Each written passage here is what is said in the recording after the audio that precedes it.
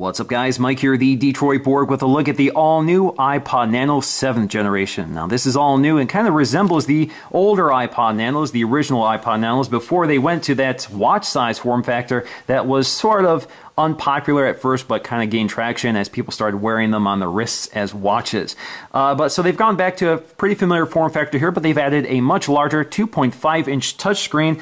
They still do not have Wi-Fi built into this, but they've added Bluetooth, which is the major new feature here. It still doesn't have a built-in camera like you got with the 5th generation iPod Nano, so they kind of seesaw between different features with each generation of the Nano. Now it looks like an iPod Touch, but it's not. It doesn't run iOS, it runs its own proprietary iPod Nano software. So you can't install apps or anything like that. What you see is basically what you get. Now this is available in a wide variety of colors. One of them is black and slate. Now the black version has a black screen with a slate body, just like the iPhone 5.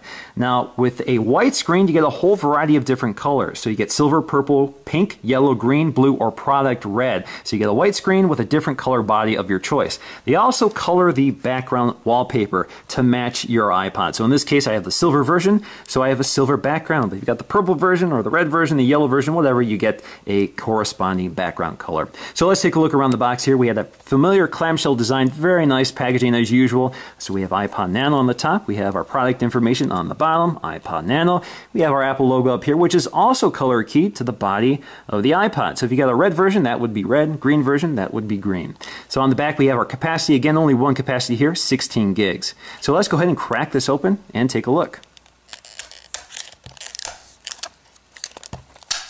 Alright, so we're going to pop the lid. There is the Nano in its tray. So we'll set that aside for just a minute while we explore the contents. So here we have our literature, which should contain our Apple stickers, which everybody wants to see, of course. So hello.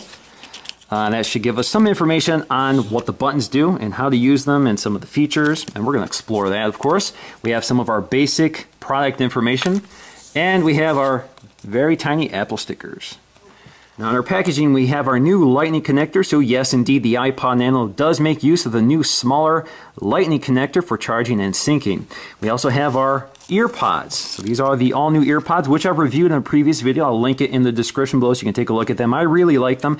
Now they're packaging them here in this sort of disposable package. This is not a travel case by any means. So it's cardboard and foam. So it's, I guess it's biodegradable. In fact, if you throw this in water, it will break down. So here are the earpods.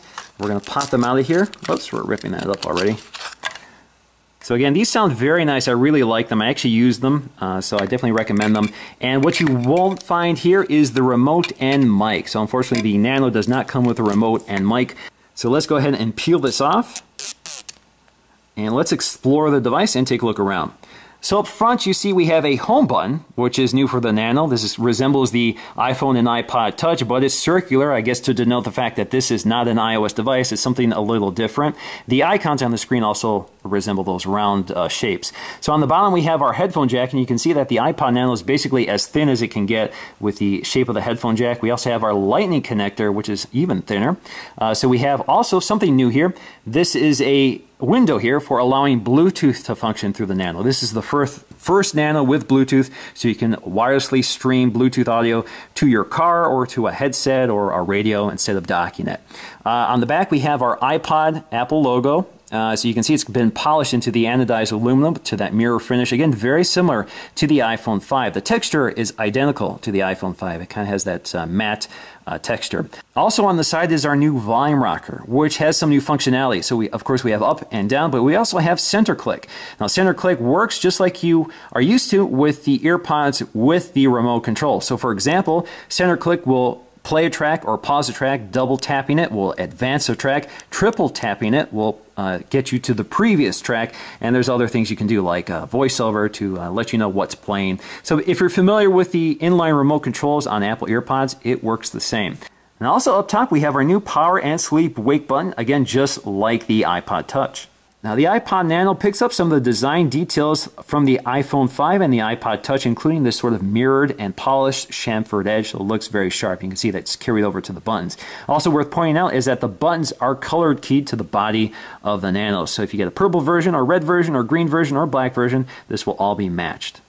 All right, so let's go ahead and set up our iPod Nano for the first time. I'm just going to tap and hold the power button. You can see it brings us to our setup screen. So we can talk about this display really quickly. So we have a 2.5-inch LCD display with multi-touch. So this gives us a resolution of 240 by 432, which is good for a pixel density of 202 pixels per inch. So it's not a high-quality screen. You're not going to get into the 326 pixel density of the iPhone 5 or the new iPod Touch 5th generation, but it gets the job done for what this does. So let's go ahead and set this up. We're going to choose English, done.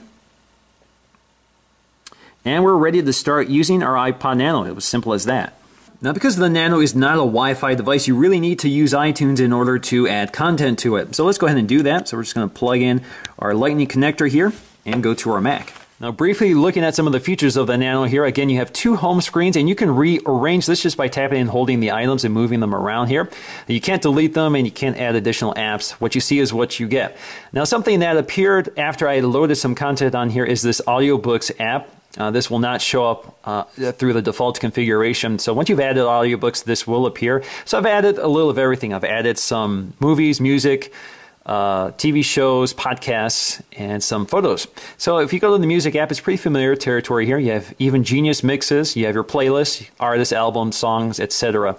So if you go to artists, we have my Coldplay album here. You can select an album I want, see a listing, select the song, and it will play for you. Of course, there is no internal speaker this time, like you got with, I think it was the 5th generation or 6th generation Nanos. So, of course, you do have to use a pair of headphones, and you have your basic audio controls here. This would work with the microphone or with the remote control if you had it, but unfortunately we don't on the default earbuds. So you can play, pause, and skip to the next track. And I can press the home button to get back to the home screen, or you can continue swiping right to get back to the home screen. Now we can also go to movies here, and we can watch movies in full 16:9 aspect ratio. And so we can scroll our movie like that. And of course, this is all loaded from iTunes, not from Wi-Fi. We also have podcasts. So if you had some podcasts, which I don't have on here, they would appear in this list. And of course, you do need to preload your podcast. You can't stream them wirelessly. Now, we also have Nike Plus Fitness, which works with the pedometer built into the iPod Nano, or you can use the Nike Plus transmitter, which you can store in your shoe, and it will monitor your activity. We also have photos here, so we have some photo albums here. Probably nothing very good here, but you can swipe through them. You can pinch in and zoom on them just like you would with a multi-touch screen. And you can rotate them around because there is a built-in accelerometer here. And we also have a built-in FM radio here. Now, in order for it to work, you do need to connect a set of headphones, and that will act as your antenna. So you can continue to listen to your music. You can skip next to find the next available station, and you can even stop to pause the music, and it will record it in the background, and you can pick up where you last left off. Now, if you're on the home screen and you want to get back to the app that's playing audio or music, all you have to do is double tap the home button, and it will take you right to it. So this works, of course, if you're playing back music, or if you're playing back audiobooks, or you're playing back something else in the background, it'll get you right to it. Now, we also have a clock, which is kind of a holdover from the old watch-based Nano, the last generation Nano here. So you tap on that, you can see you can swipe through a number of features here. So you have a basic clock, and if you tap and hold it, you can start cycling through a number of clock faces here. So you can see we have some analog clock faces, different backgrounds. So you get the idea. If you're done, just select that, and we can swipe to the next feature here, which is a stopwatch. So you can start, lap, stop. Pretty familiar again from iOS. We also have a timer here, so you can predefine a timer, and you even have some sound effects if you can hear in the background, and start it. And it will alert you when you're all set. So we're going to cancel that. Now we also have that Audiobooks app, so if we tap on it, we can select a chapter. It'll start playing for us. So we can pause, play it, skip it, and change the volume. You can also get all your information up top. And you can swipe left or right to navigate through your songs and music. So if you want to get all the way back to the home screen without tapping the home button, you can also do that.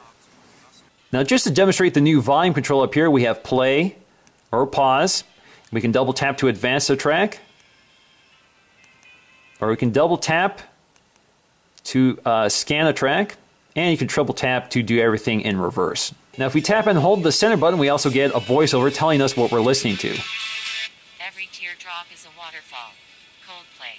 Now under settings, we'll find a new feature, which is Bluetooth audio. So we can now stream audio directly to Bluetooth devices like headsets, audio docks, or even your car. So if you turn that on, you can go ahead and pair this to any device you want and listen to your audio in stereo A2DP. Now before I go, I just want to show you the evolution of the iPod Nano over the years. So we go the first, second, third, fourth, fifth, sixth, and seventh generation. You can see that the form factor has changed quite a bit, but it looks like the seventh generation has kind of returned to its original form factor, which is quite popular. So they've been experimental in the past, like the sixth generation iPod Nano with the clip, which tended to be used like a watch. So that was kind of a interesting. I really like this Nano. I think this was more interesting, more exciting, but this works really nice. It's very thin and lightweight, has some very nice features in it, and definitely Bluetooth adds quite a bit of value to it, especially for people who want to use their Bluetooth audio docks or use this in your car or use it with Bluetooth headsets, for example, when you're jogging or running around.